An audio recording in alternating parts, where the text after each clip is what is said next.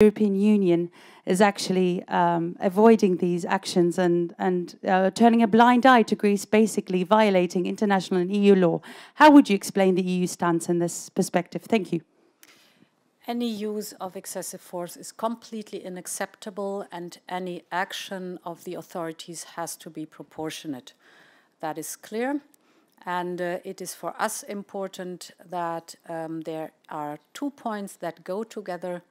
The European borders have to be respected, and the human fundamental rights, for example, the right to ask for asylum, have to be respected too. Both go hand in hand. Thank you very much. See you. Thank you. Oh, this was short.